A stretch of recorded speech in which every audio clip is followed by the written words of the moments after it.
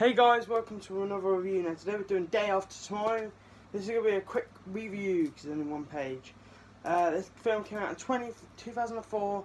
It's a sci-fi disaster film that's 2 hours and 4 minutes long. We see credits over ice. Skip to the natural disaster because that's what people really care about. NYC is flooded, everyone's stuck in the library.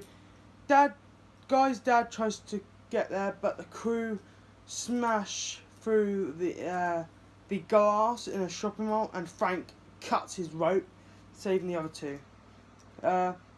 People head into the water's frozen at this point, so the guys headed to the medicine, looking for some medicine. We see the dad makes it, and they all escape on a plane. I give it a 6 out of 10. I thought it was really good. I just personally thought it could have been a lot better. Actually, no, that's generous. I'm going to give it a 3 out of 10. 3 out of 10. It's an alright film. It can be enjoyed, but right now it's just not deep in my good books because obviously you know what's going on in the UK.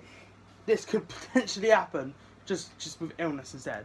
Hope you guys enjoyed. Please do smash the like button. I'll see you guys in the next review, which is a really exciting one. It's going to be a lot longer than this. And then tomorrow we're doing a 6-movie review game. It's called Next Film is Nothing Left to Fear. Nothing left to fear. Bye bye.